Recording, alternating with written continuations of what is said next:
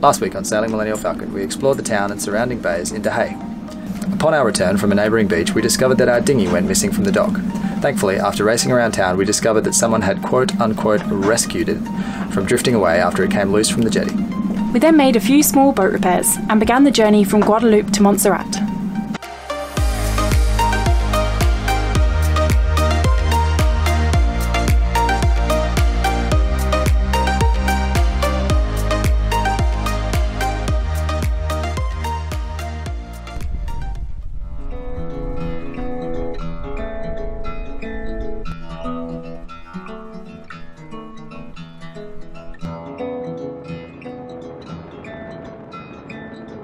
It's been an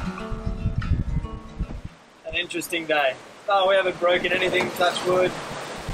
It's just been a little bit more than we expected, as usual. Always, every time we leave port, it's like 25 plus knots. So we're getting pretty good at sailing around with, holy crap, with 10-foot seas. Oh my god! Oh, I'm drenched. 10-foot seas and variable winds gusting to 30. But we're getting a bit of I think I can say categorically that I've had a gutful of gale force winds. You okay?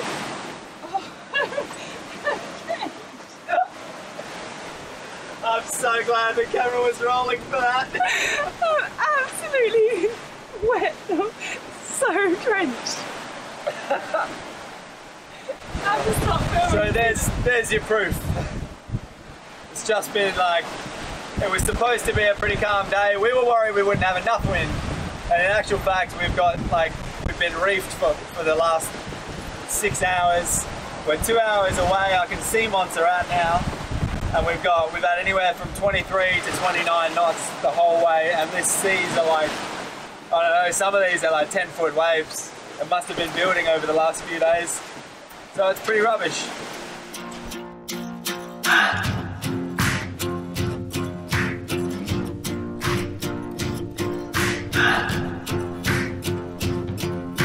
Did you fart? Wow, you can smell that it's a big sulfur. Yeah, oh that stinks. Wow, it smells like rotting eggs. Wow.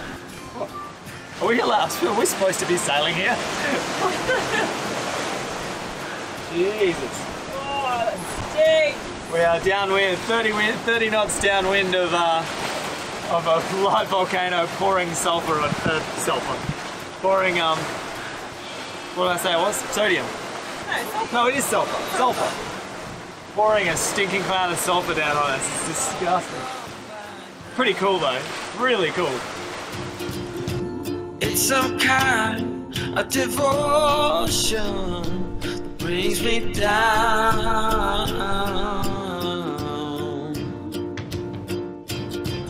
That without my love. We're just pulling in now to Little Bay, which is the main anchorage here in Montserrat. It's about 2:30 now, so we've managed to do about 47 miles in about 10 hours or so, which is pretty good.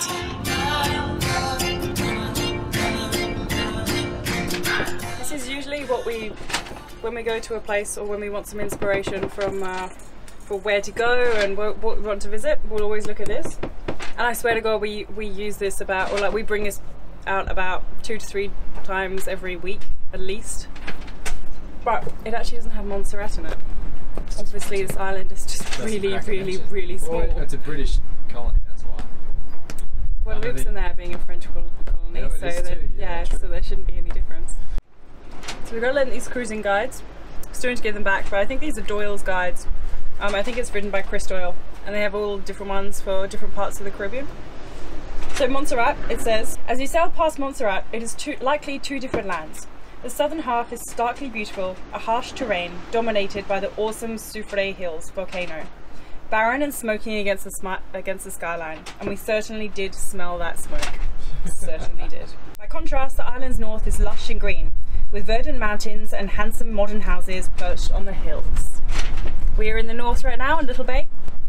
And it also goes to say that that the original settlers here were the Irish in 1630. One of the reviews on the anchorage of this place was that they have that they celebrate St. Patrick's Day here, and that they have big celebrations, all the green and the gold is hanging around, and I think they have a day off as well, which is quite interesting. It's the only other country or place in the world that celebrates St. Patrick's Day and has a day off other than Ireland.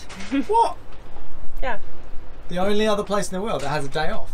Yeah. Other than Ireland? It said it in the Really? review. Jeez. Indeed it did. Oh, I don't know. We are questioning his sources.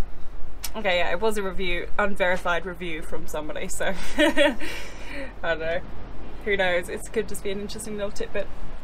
Thus far, with the exception of a little bit of a pain in the arse anchoring, with the there's a channel that runs through here, and yeah. Other than that, sorry, I went off on my rant and didn't finish my sentence. Other than that, the place has been really lovely. I really enjoyed the volcano coming in. The view was like, I mean, I've never seen an active volcano, and that's like, it's cool. It was really active today. Like, you know, we got a face full of sulfur coming in. It stank. It was bellowing out into the sky. It was awesome. So I'd really like to get up there and see that a bit closer. And then we couldn't get it with the camera, but through the binoculars, we could see these crevices, like the earth had just been torn apart. Just these big chasms had just opened up all the way down the hillside where the lava runoffs were. So it'd be really cool to get up close. I don't know how close you can get, but still, it's a pretty magical place.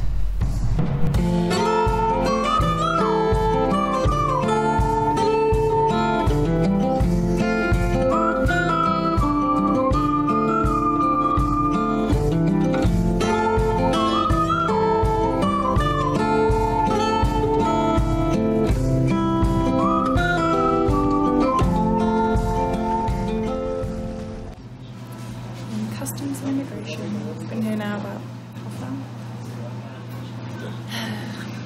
Oh, we're nearly done. Yeah. Okay, let's figure it out. This is you. Just had one more one to fill in, and then that's about it. We're not going to do a tour today. No, but we do have your card though. You did give us your card. The man on the jetty gave us your card. No thanks, mate. Not today. No, thank you. We're just gonna get some food today, and that's about it. Thank you, mate. Thanks. You too. Oh, relentless. Yeah, there are a couple of people just waving hysterically at us from when we were going into on our dinghy, and we were like, yeah, hi, we've seen you. It was only later that we realised that they were like taxi touts. More walking. Why are we not fitter than we? Well, because we do this once a blue moon. Yeah. We do like one big 26k hike every 2 weeks. At the roundabout, take the first exit. Found the library. Just our little morning library session where we answered some questions, wrote some emails, made some videos, downloaded some music. Generally did some work on the biz. Now we're headed off to where we're going. We're going to the treetop. The Hilltop Coffee House. Coffee House. Apparently it has lovely views, and it has a little bit of a museum section about the volcano. So I've heard that the waffles there are quite good, and I will be persuading Adam if we keep our budget can stretch to some waffles. If not, I will admire them longingly and bug Adam for the rest of this trip. But yeah, the museum part actually looks quite good. Alright, so we just stopped to check the map, and I read on our Google Offline Maps that the Hilltop Coffee House is actually closed. It closes at 1 o'clock. No waffles for you. Someone's trying to save me from a few thousand calories Yourself. there, obviously, and myself. So we're gonna head back down and go and see if we can maybe just sit by the beach. Well, see if there's actually a nice little beer bar. There's a little bar that we picked up. So when we come into a port, our new habit now is to throw up the Wi-Fi booster antenna and see what Wi-Fi we pick up. Because quite often you need the password, but if you go to the said establishment and you have a drink and you have dinner or whatever, and you get the password and you have Wi-Fi, for the remainder of the time, we did that in perfect unison, for the remainder of the time in that bay. So we found a sports bar that had a pretty strong signal from the boat this morning. So we'll go track that down, and we'll have, I don't know, we're going to have a beverage there and see if we can get jacked into the Matrix again. Oh, we did our boat still there. It's fine. Did you see it? Oh, beautiful. Oh, good. You can see it. You can see the boat from almost all major roads on this island. I'm always concerned when we leave it. So honestly, having a boat is like having a child. And I say this because there's absolutely no knowledge of having a child, so I can only assume it's like that. It's very boring when you're away from it though. Like, you're still going to be there. See, I want to ask somebody that has a boat. I don't know. Lizard. Oh my god. That's probably just the part moving. I'm scared myself. Skittish, Khiara. Real skittish. I want to talk to somebody who has a boat and a child. Yeah, exactly. And get their point of view. Yeah. We should be well prepared to sire the world's most temperamental and damaged child ever. If our last 6 to 12 months is anything to go by, well, there's a sign to stop vlogging. Yeah. This is a happy day today. It is a nice day. Stock out again. The sports bar wasn't open yet. It's about 3 o'clock in the afternoon now, and they open up a little bit later than that. So we've just come back to the dinghy, and our padlock's kind of been like salt-watered shut. So we're just trying to get that one undone, and then we're going to head back to the boat.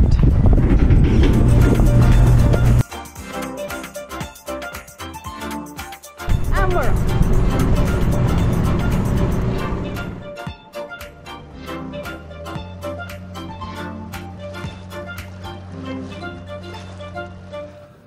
Oh, okay, so we have woken up. Actually, did we even go to sleep, Adam? It was that rolly. This is so we're in Little Bay in Montserrat, and it's the worst, one of the worst anchorages we've been in. It's so rolly, and for some reason our boat has created this new creek just near the doorway to our bedroom, and it's all night in a really, like, when the waves come, it's just, you might be able to hear it in the background. It's very creaky.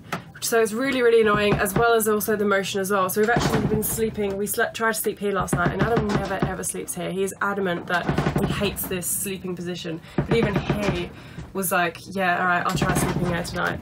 So that just goes to show how incredibly rolly it is. Oh, you can definitely hear that creaking, I reckon. Yeah, I hope so. Going to the observatory today, Volcano Observatory and Hilltop Coffee House.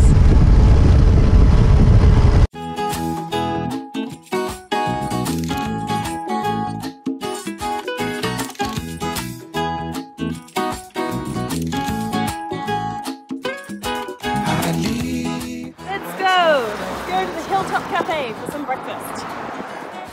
And I need to get some peace of mind. Oh, it's selfie mode. Oh, just about to say, you've been filming my backside. I know, I have been, which is why I thought I'd just turn it around to all selfie morning. mode. No one really wants to see that. That's not why people came. I think there might be one person who came for that. Can I keep on walking? Though the shoes I wear are a mess. Montserrat's delivering the goods on the hitchhiking. I know, it really is. Got a lovely couple of gentlemen in their truck gave us a ride. Hitchhiking is primo here. All the way out to Hilltop. What's just happened? Coffee shop is closed. It closes on a Monday. One day it's closed is the one day that we get here. Disaster. And it's not around here, smells so good too. Oh, I'm Someone's stopping for curry or that something. place does Roddy's, I reckon. Oh yeah, done. We're going. All right, we're going there. We haven't eaten breakfast yet, and it's about 11 o'clock. So we're like holding out for this place here to have some nice breakfast, overlooking views, and everything like that. But Let's go get a Roddy.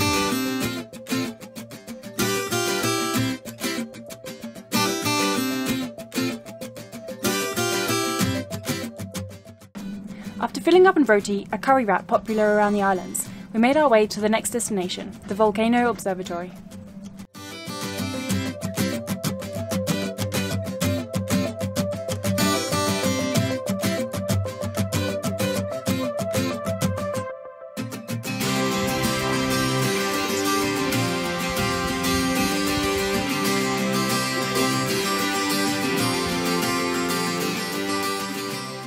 After a long period of dormancy, the Soufriere Hills volcano became active in 1995 and has continued to erupt ever since, destroying the capital city of Plymouth and causing half of the island to be declared an exclusion zone.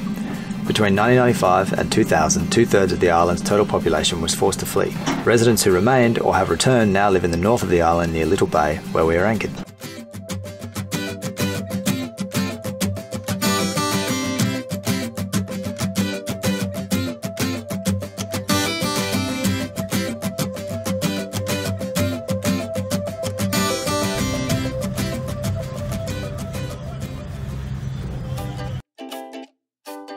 We bumped into a friend who we'd met previously in Guadeloupe, who kindly offered to take us out on a ride on his subwing.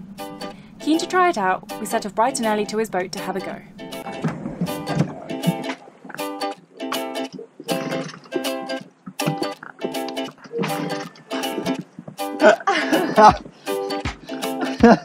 I'm like talking away while the key is in my mouth, trying to start the motor.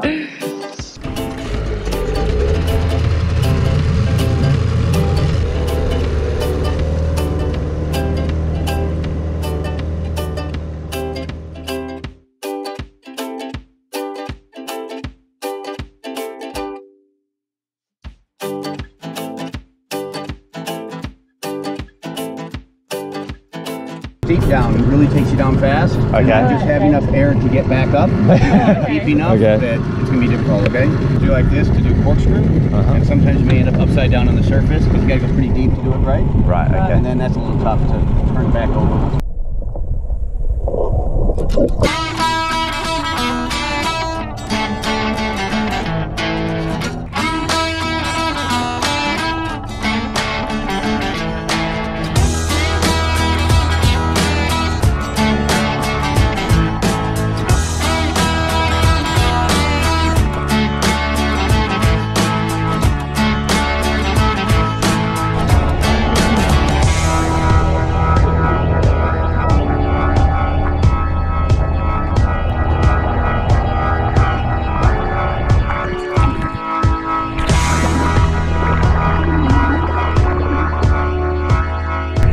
That was awesome. That's the best fun I've had in months. It's just, we're getting one, there's no question about it. We're getting one.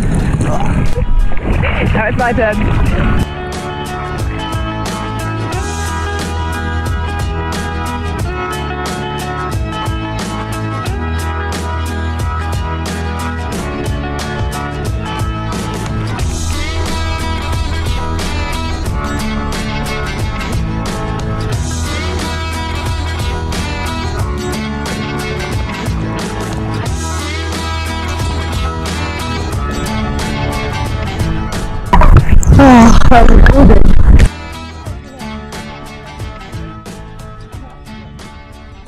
So we're sat out front of the library in Montserrat again, trying to get this upload done.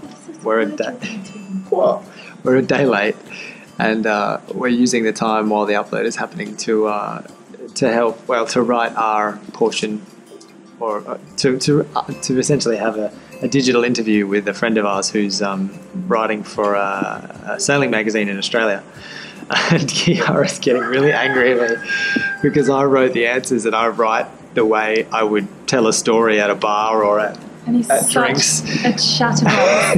No, Adam, you're going off topic. Get it back to the question that she's asked. And he's there like, well, the sun was shining on a perfectly happy Quoting day. Benjamin Franklin. Exactly. Like, Adam is irrelevant to the question. And he's just like, well, no, we'll delete that. But I'll write something else instead. So he's just started writing it. I don't know what he's saying. And his punctuation is atrocious. It's not atrocious. It is. It's very hard to punctuate a conversation. But if we be like to think, you might like, what what is type that? quickly. Wonder a lot I of type pressure. faster and I can Wonder a write lot of that. pressure here from a ladyship. But I Anyway, we're almost finished. We're almost out of juice, so we're going to have to come back tomorrow, unfortunately. But yes, that's our day so far. We walked up a hill and we wrote an article. All right, now I know what he's on about. I can carry on. You got to figure it out. Got it. See, it's brilliant. Once you get past all the hazy punctuation, it's lovely. Yeah. Funny. Sure it is.